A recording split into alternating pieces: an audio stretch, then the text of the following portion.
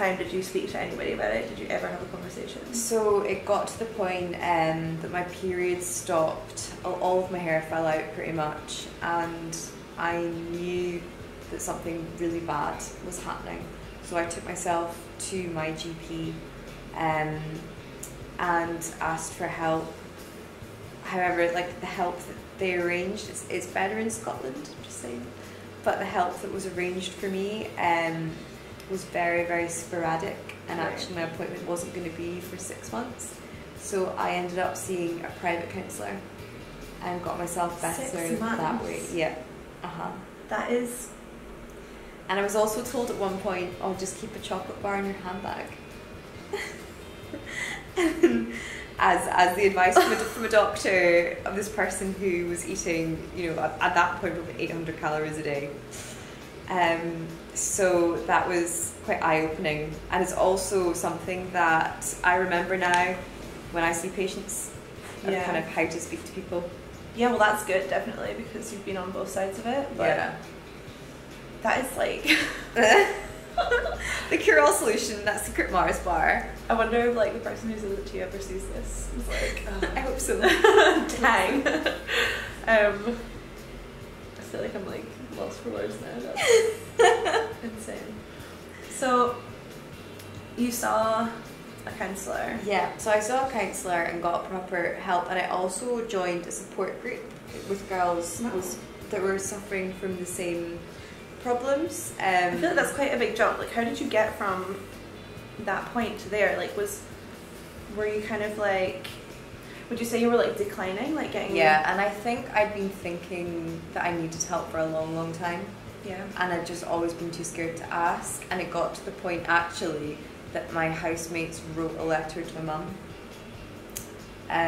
without me knowing, and said that we can't deal with how she is just now, we're so worried about her, there's not enough support, we feel lost, because they've really been trying to help me. So what had they said to you, like, previously to that? So just how worried they were, like we'd all eat together and they'd seen that I wasn't eating a lot, or I'd take my food to my room so I didn't have to eat it, or they'd hide my running shoes, things like that. Wow. Yeah, so they really were amazing girls, but when somebody is unwell, you need professional help. Yeah. And that's sort of what I think, if it hadn't been for them doing that, I probably would have got better. Yeah. After your parents came down to Newcastle, after the letter, what was the next thing after that? Was that when you went to the doctors? Like, was that... So I'd already been to the doctors and they weren't very helpful. So I'd kind of, so that was before. So you'd made a move. So I had made a move, and I kind of knew that I needed things to change. Yeah. And at that point, that's when I got involved with the recovery group, and a lovely girl called Amy who she kind of she volunteered at the group, and she also worked for BEAT, the Eating Disorders charity. Right, yeah. And she used to come over like once a week, and we'd like cook together, and she'd kind of text me most days, check in with me. I'd write down what I was going to do, like my plan, and she'd check it. And she was just amazing, because she'd been very anorexic and was kind of my idea of like just such a healthy, happy, beautiful girl, that she really, really carried me through recovery. And I think having someone that you do look up to who's been through similar things really does help, because you can see that, you know, you can put weight on and still look amazing, and obviously look a lot better. And it's not scary. It's not as scary as you think.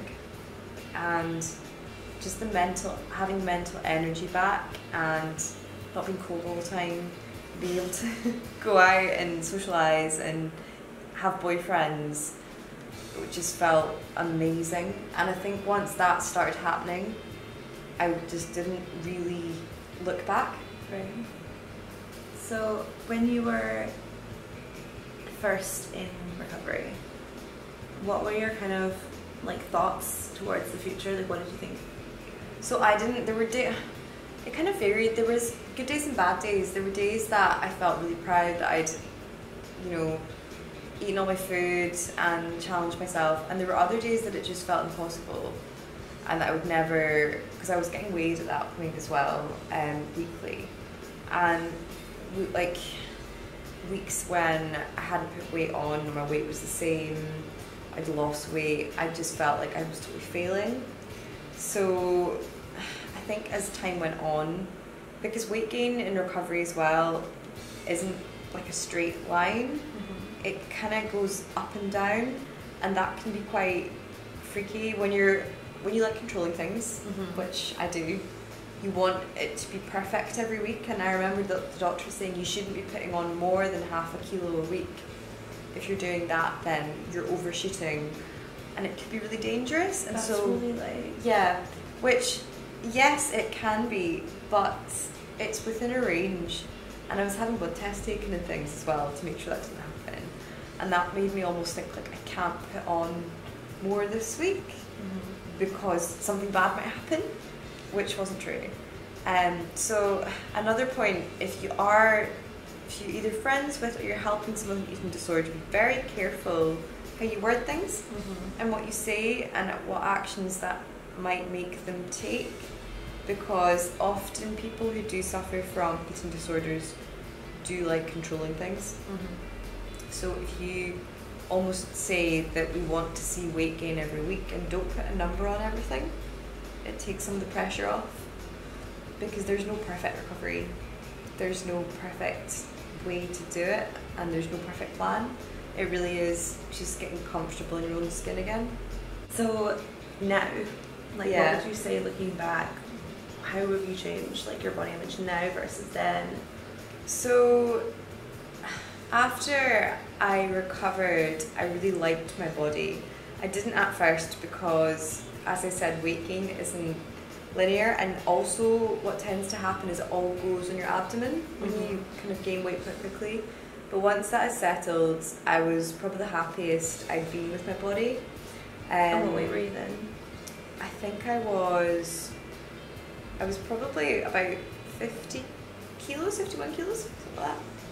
And I started weight training at that point too, because I was told that was good for my bone density, and I just started feeling strong. Yeah. I felt like really empowered. That's a real problem, bone density, isn't it? With restriction. Yeah, and I had a bone scan done when I was anorexic, and I had osteopenia. Right. So I had the bones of a 65-year-old lady. Wow. Yeah, which again was a bit of a wake-up call. That is scary. And I was 21 at the time.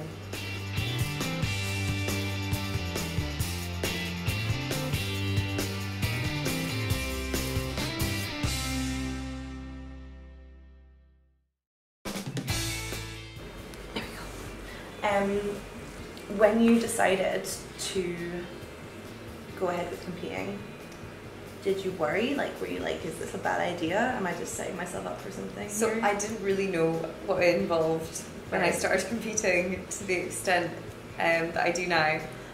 And so no, I didn't, but my parents did. Right, okay. So when I told them that I was going to control my diet and this and that and the other, they kind of, obviously that flashed up some warning lights for them. Yeah. But once they saw that I was doing it with a coach in a healthy way, I think they were okay with it. But yeah, it was a bit of a test at first. Definitely. So do you feel like it ever has affected you, or did you worry about relapsing? I did worry about relapsing, and it's something that I'm quite mindful of. But as it is, I prefer my body. I mean, I'm not that long post-show, and I prefer my body about 5 kilos heavier than it is just now. Which, going kind of back into my unwell days, I would have never said. Yeah. You know. I also know I think most people have a set point they feel the best at. Yeah, definitely. And I'm definitely aware of that now, which weight you feel good at as well as look good. Yeah. Because being underweight doesn't just make you look a certain way, it makes you feel and function not optimally. Yeah. For sure. One thing I would say is I think it's becoming quite common for a lot of girls almost to go into competition prep as a means to lose weight because they aren't happy with the body in its current state. This is so true. They think that getting like a competition prep coach and saying I'm going to do a 16-week cut or 16-week prep, whatever, is going to solve all of their problems. Yeah. But coming out the other end of a prep like that, unless you're a very experienced competitor, so much harder. Yeah, and those problems aren't going to go away. If you're not happy with how you look, that will not change, you know, plus or minus 10 kilos. Those feelings will always be there with you. So yeah, and also after such an intense cut, like the chances of putting that back on again in the first fortnight is very, very high. Yeah, and it can also trigger a really negative relationship with food. And a huge amount of competitors binge eat after shows. Yeah. And really, I think it's the responsibility of coaches as well to really go into how they feel about themselves at the moment and be aware of any warning signs of potential eating disorders before agreeing to prep somebody for a show.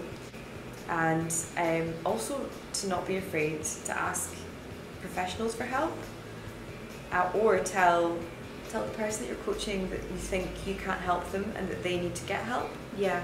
And knowing when you can help and when you can't, I think is really important. Yeah, like as a coach, you cannot take on that role yourself, the role of a counsellor or a psychiatrist. Like it's not okay to try and do that.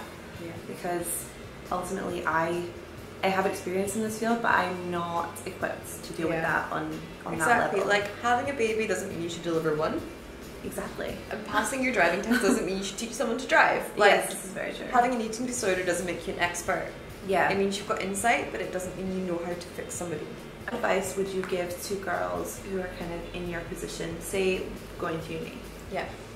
So I think if you do feel that you've struggled with anything that we've spoken about today, I think what you need to focus on is, where do I want to be in a year's time? Do I want to be in the same situation, or do I want something better for myself? Do I want to be free of the voice in my head, if there is one? How am I going to do that, and who can I talk to? So your GP is your first port of call, really, and hopefully will be more helpful than mine was. And if you do have good friends that you can talk to, that's really, really useful. I know a lot of girls isolate themselves, so they don't feel quite as supported. I was lucky in that sense. Another thing I found really helpful was the Beat website has an awful lot of forums and information. I didn't even know this. Yeah, they're great, and they also have people that can befriend you, phone you, email you, that kind of thing. So that's really useful. I think having somebody else when you're going through recovery is great, because your brain is not functioning as it should be, and you need an outside point of view from somebody who can help and does have the right training. Because working with people with eating disorders, they are very manipulative, they tend to be, and it's quite easy to believe somebody is doing everything that they say they're doing when actually they're still very unwell. So that's a few bits of advice. And also remember that you're not alone and the recovery is possible, and it doesn't matter if you recover slower than somebody or faster, and there's no perfect recovery, and everybody's still going to have hard days even when they consider themselves, like we both consider ourselves recovered, but there are still days that are more difficult and that you feel that you don't always like the way you look, and actually that's okay.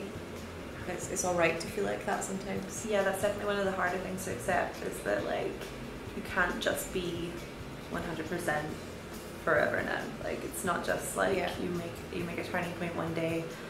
It was never going to be that way, unfortunately. But nothing in life is, and accepting that in itself is a huge step. Yeah, and also if we can recover from it, then you guys can too.